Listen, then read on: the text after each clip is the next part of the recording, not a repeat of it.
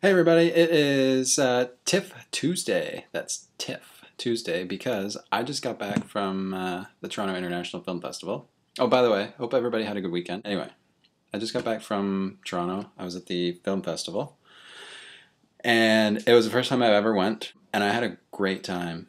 I only saw two movies, but both were premiere screenings. I think they were both the North American premieres or something. I'm not sure. First movie I went to this afternoon was Intruders, which starred Clive Owen. Going in, I was expecting it to be like a real scary movie. So in that regard, it was a little bit of a letdown, but it was still a really good movie.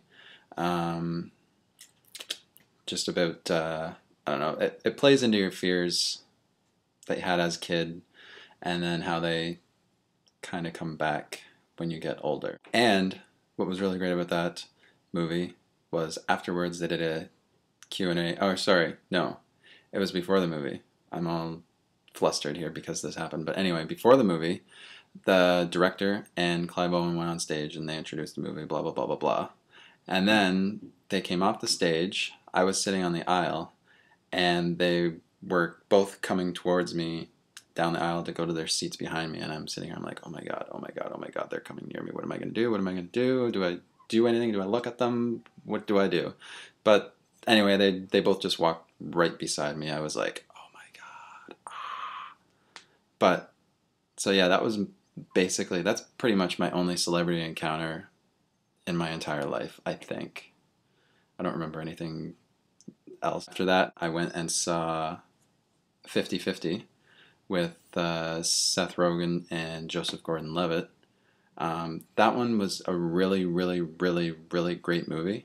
Um, I'm sure everybody has seen the trailers for it, but anyway, a guy gets diagnosed with cancer, and it's basically the movie is about him dealing with that, and his friend, played by Seth Rogen, is kind of the comic relief. I know that the trailer kind of makes it out to be kind of a comedy, but there are a few dark parts to it. I highly recommend going to see that when it comes out in theaters.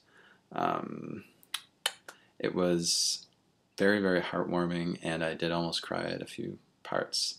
And there was definitely some "ah, that's so sweet" kind of moments in it. My question for this video that I hope everybody who watches this should answer this question. What's your favorite movie and why? I guess I should probably answer that question as well. My favorite movie is very, very difficult to choose. For simply the nostalgia factor, I would say my favorite movie is Rookie of the Year. Just because growing up, I used to watch that movie all the time.